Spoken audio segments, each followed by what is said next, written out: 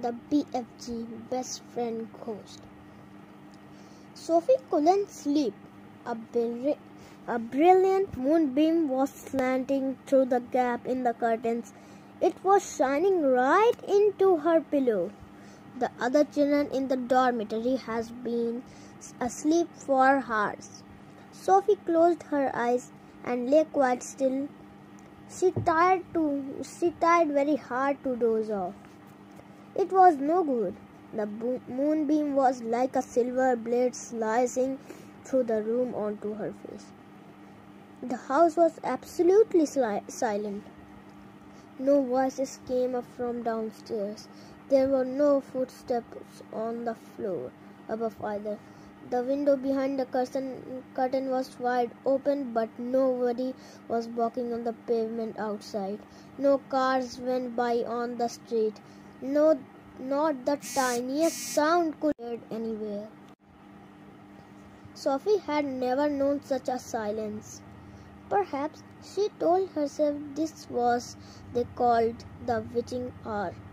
The witching hour, somebody had once whispered to her, was a special moment in the middle of the night when every child and every grown-up was deep sleep, and all the dark things came out from hiding and had the world to themselves. The moonbeam was brighter than ever on Sophie's pillow. She decided to get out of bed and close the gap in the curtains. You got punished if you were caught out of bed after lights out. Even if you said you had to go to the lavatory, that was not accepted as an excuse, and they punished you just the same. But there was no one about now. Sophie was sure of that. She reached out of her glasses that lay on the chair beside her bed. They had steel rims and very thick lenses, and she could hardly see a thing without them. She put them on, then she slipped out of bed and tiptoed over to the window. When she reached to the curtain, Sophie hesitated.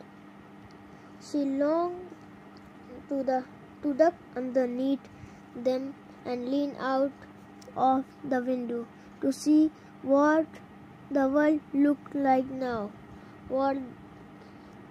that the witching hour was at hand. She listened again. Everywhere it was deathly still. The longing to look out became so strong she couldn't resist it. Quickly she ducked under the curtains and leaned out of the window.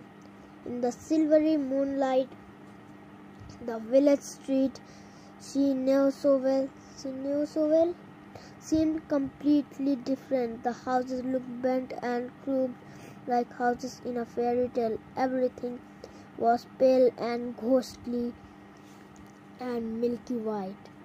Across the road, she could see Mrs. Rain's shop, where you bought buttons and wool and bits of elastic. It didn't look real. There was something in her eye to travel further and further and further down the street. Suddenly, she froze. There was something coming up the street on the opposite side. It was something black, something tall and black, something very tall, very black and very thin.